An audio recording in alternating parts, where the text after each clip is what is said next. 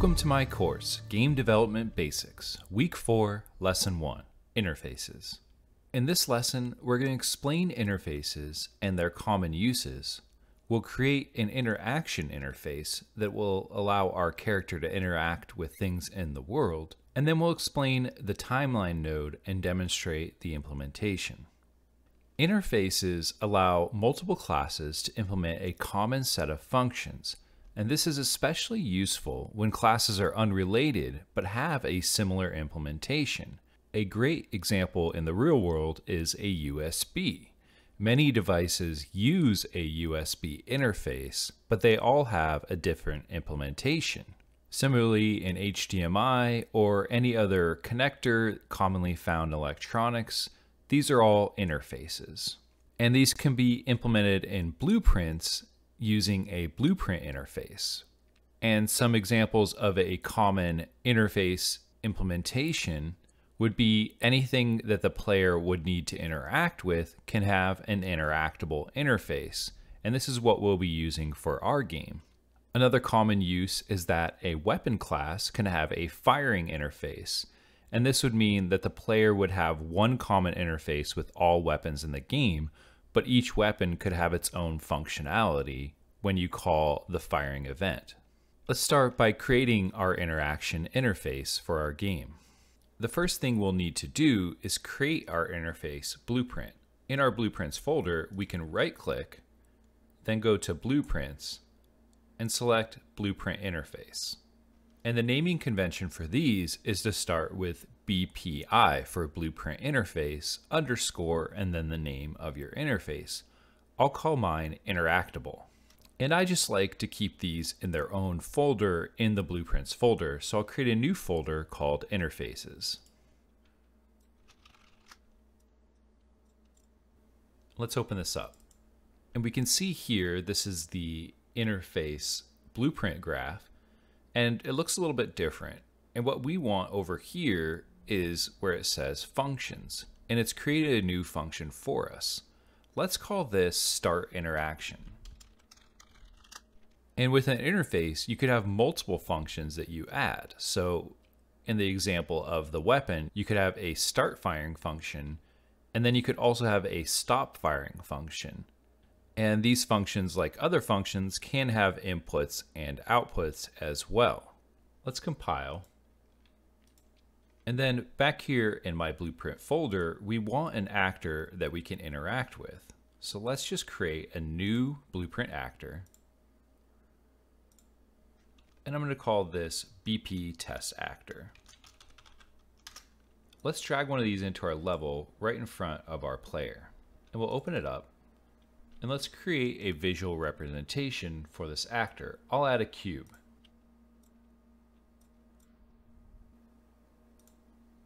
I'm going to put my cube so that it's right on the ground.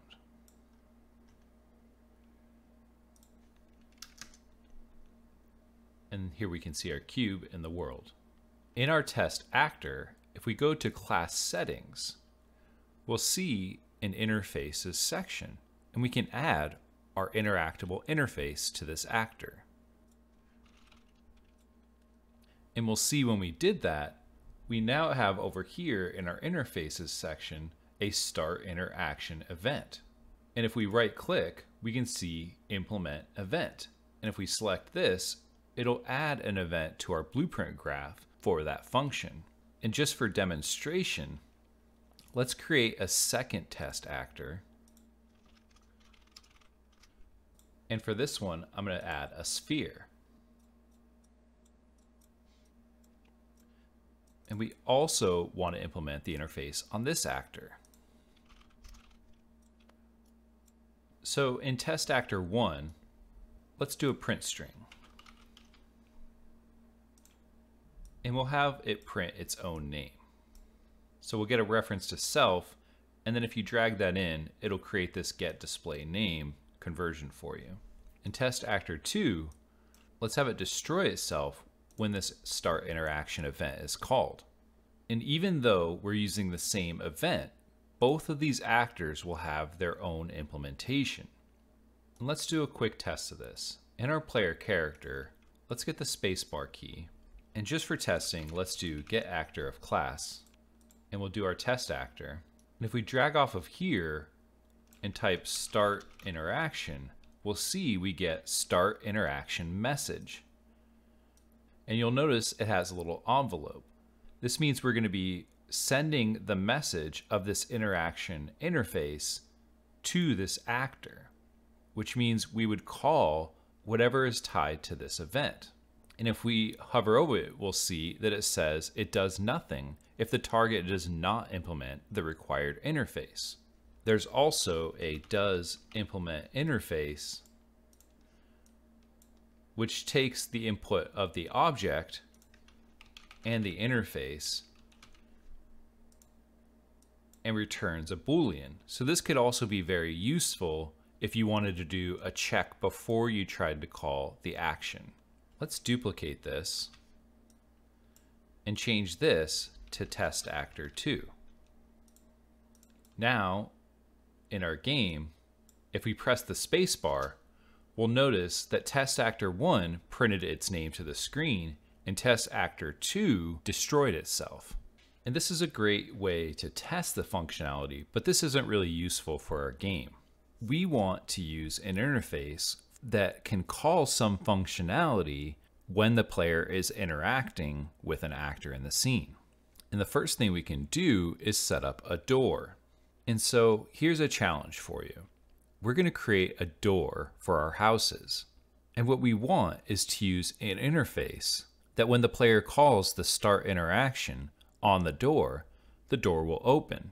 So if you want to attempt this challenge alone, you can pause the video now. Otherwise, I'll walk you through the steps. Here are the steps that we're going to go through to set up this door. The first thing we want to do is create a BP door actor that has a cube or something to symbolize a door, and then we'll fit it to the doorway of our house. Then we want to create the BPI interactable interface, and we've already done this, so we can just use the one that we already have. It should contain one function called interact, or in our case, we called it start interaction. And there should be an open door event on BP door that is called when we call the interface action. And for now, we can continue to test this using the spacebar, but in the next lesson, we'll set up that the door will only open when the player is close enough to interact with it. If you want to try this on your own, you can pause the video now, otherwise we can go through it together. And since we've already set up these test actors, what I'm going to do is just delete them from our level, and then I'm going to use test actor 1 for the door. So I'll just rename it to BP door. And I'll drag one of these in right into the doorway of my level. And we want the origin of this actor, or where this widget is, to be right where the hinge would be. So I'm going to move it over so that it's almost in alignment with the edge of the door. Now BP door, I'm going to undock and go to the viewport. And we can move our cube around and see how it looks in the world. And as we start to scale it, we can see in real time how it's going to fit into our doorway.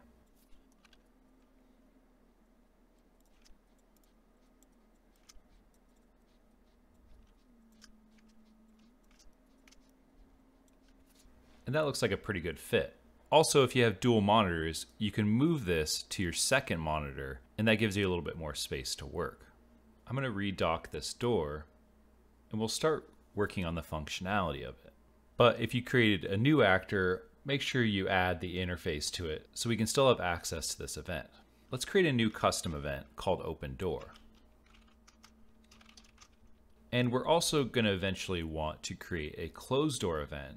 So let's just do that now. And when we start the interaction, we want to check if the door is open or closed. So let's create a branch. And we can drag this bool off and promote it to a variable. And we can call it isDoorOpen. And if our door is open, we want to close the door. And if our door is not open, we want to open the door. So let's start with the open door function. When we open the door, we want the door to rotate so that it's opening. And then when we close it, we want it to rotate back. And we can rotate the entire door actor, or we can create a new component that will represent the hinge. On our default route, let's add, and we can use an arrow for this.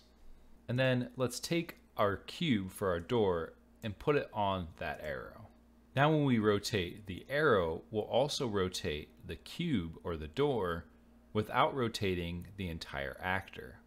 And let's pull our arrow in, and then we can do set relative rotation. And here we can use a make rotator. And when we rotate, we only want to rotate it on the Z axis. So here we'll just type -90, and we'll make sure that our isDoorOpen is set to false because it is in fact closed. And here I am standing in front of my door, and when I press the space key, the door will open. And it happened instantly, which isn't how we want our door to open. And for this, we can use a timeline. A timeline node allows us to play time-based animations, and it has several inputs that can be used depending on how we want to use this timeline. We can play it, play from start, stop, reverse, reverse from end, or set new time. And it has two output pins, the update, which will continue to execute throughout the length of the timeline, and then the finish, which calls once the timeline has finished. Then we can create our own custom outputs based upon floats, vectors, or many other things.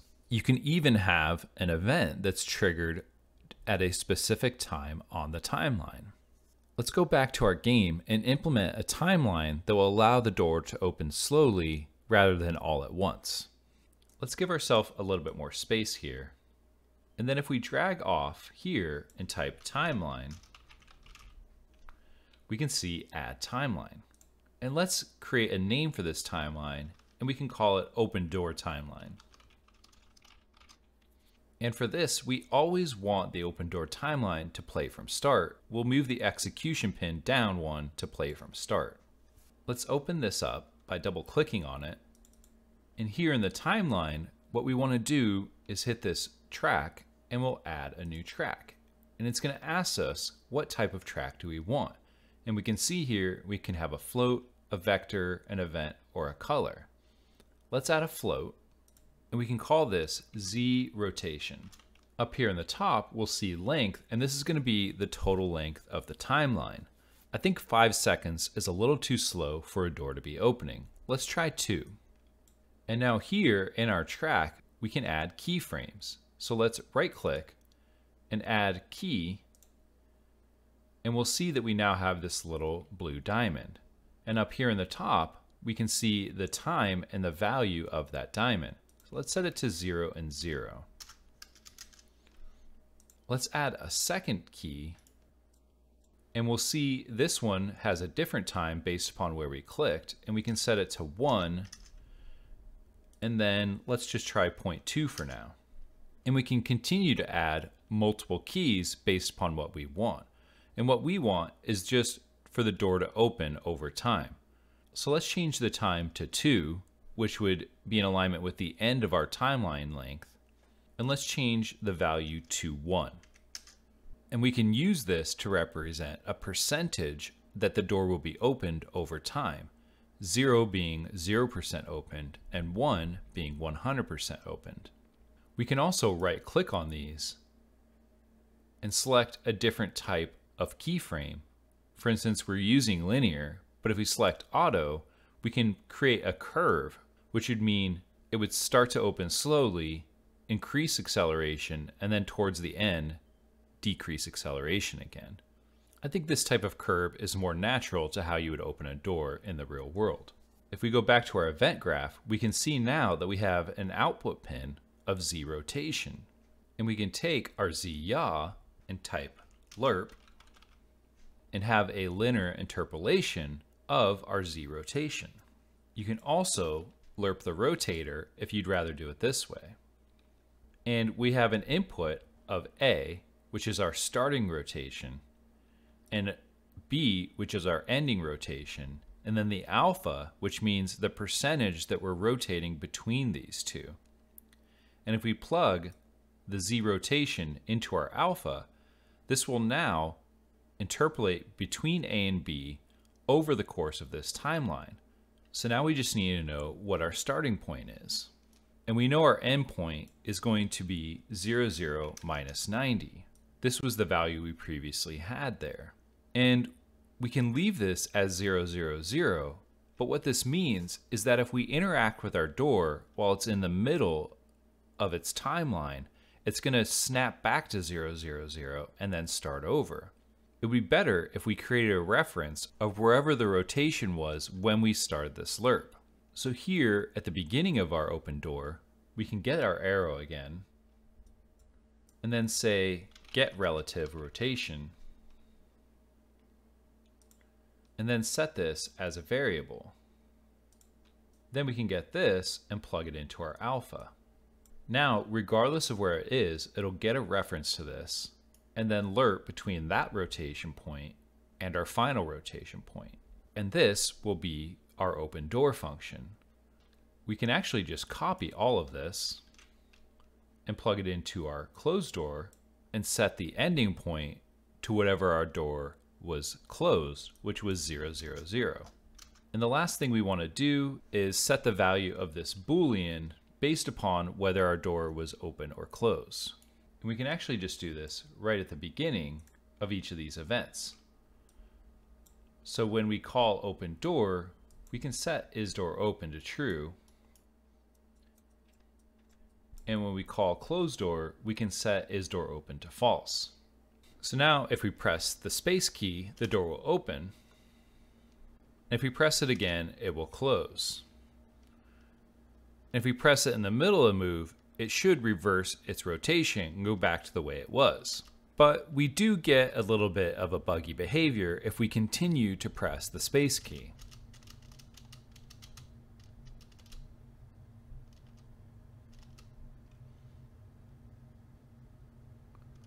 We can fix this by creating another Boolean, and we'll call this door moving.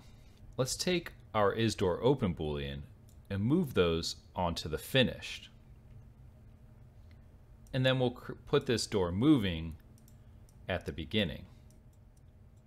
And when we start the function, we can set isDoorMoving to true and then set it to false on the finish. Let's do this for the open as well.